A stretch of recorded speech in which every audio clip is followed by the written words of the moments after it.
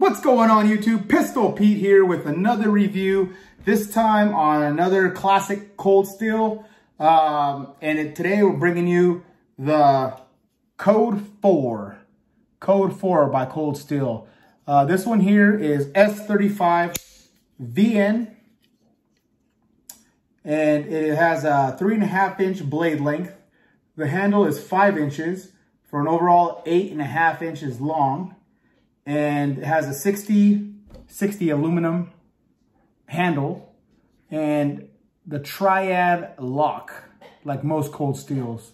So this little, even though it's slim, it's still strong. Still a strong, slender knife, you know. Good. This one to me is like they would say a gentleman's knife. You know, it's kind of a fancier knife in my opinion. I like it. It does look nice.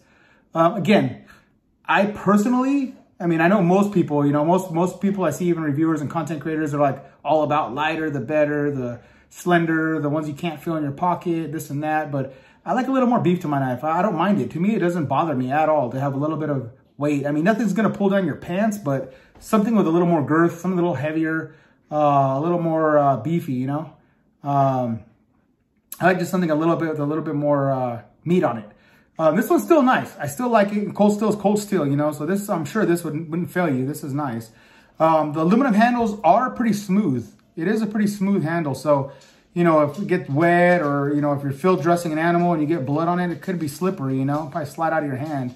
But all in all, if you put it in your hand and hold it in your hand, it feels comfortable in the hand. It does feel really comfortable in the hand. I'll give them that. I don't feel any hot spots on here. It feels nice, you know, with that triad. With that triad lock, even, you know, holding it, he doesn't push in at all, you know. It's kind of a deliberate push down. And it's definitely a beautiful knife. It's really, really pretty. This one here is a little bit, I think because it's lighter, it's only a 3.5 millimeter thickness. So I think that's what makes it a little bit hard to fling out. You can fling it out, but it's a little bit harder to fling out. You know, you gotta be a little more deliberate with it, or just manually open it with your thumb. The thumb stud, it does look like it's a little bit more on the right side. So this is meant for right. You could always screw these out of here and put it on the other side, but it's more right hand dominant. You know, just straight aluminum liners.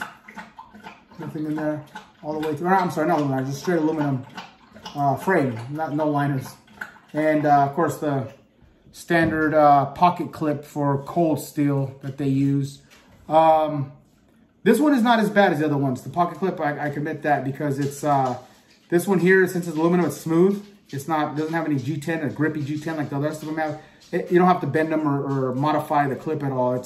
So far I haven't had any issues putting this in and out of my pocket with putting it, you know, into my pants, you know, anything like that, like the other ones have.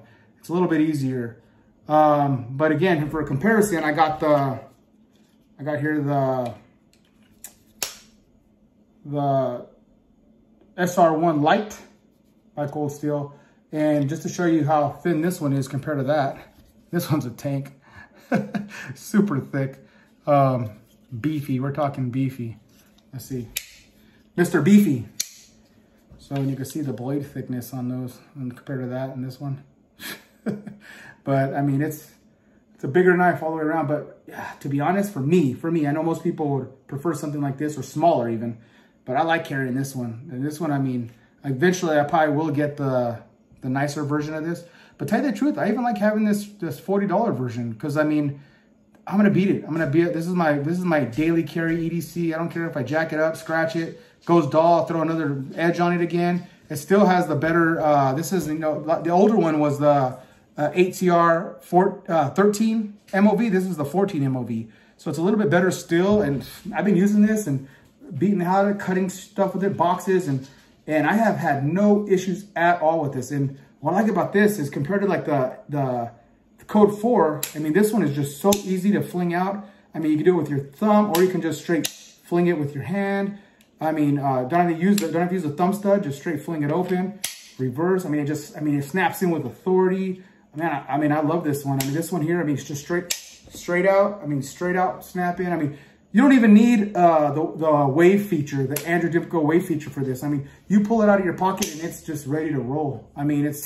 it's faster. It's almost just as fast, but not faster with that. I mean, this thing, I think because the blade is so heavy, I love this knife. I mean, there's no, I mean, even if you almost miss, it still flings it open. I mean, it's amazing how fast this thing is, and how, you know, how quickly you can deploy this blade. And then you got one thick, I mean, you could stab this through a freaking car door or whatever you need to stab it through. I mean, this would penetrate pretty much anything, really. You know, and like I said, I'm really thinking of getting the SR1, just the standard SR1, not the light. But the review is on the Code 4, so I'm not going to go too much more into that one. But I just wanted to show you, this one being so light, it's a little, I mean, you can still do those things, but it's a little bit more of a, you got to do a little bit more deliberate with it. It's not as easy. I mean, you got to put some effort to fling it out, you know? And again, yes, I know there's the pivot screw you can back out, throw oil, you can take it apart, polish all the insides and make it to where it's super smooth. But I'm talking out of the box. We're talking what Cold Steel gives you, right? You know, I'm not going to go through all that. And then plus too, when you back out the pivot screw, there's other issues you can have it backing out even further. You know, I mean, I'm not going to go on to whatever, all that could happen. But, you know, I like it. I do like this one. I do like it. But for an everyday carry, for all that, I prefer the SR1. But this one is nice, you know, and it's awesome to have the collection. Again, it's beautiful, beautiful knife. Another Cold Steel greatness. Another one you can't go wrong with. If you want this one, you can't go wrong with this.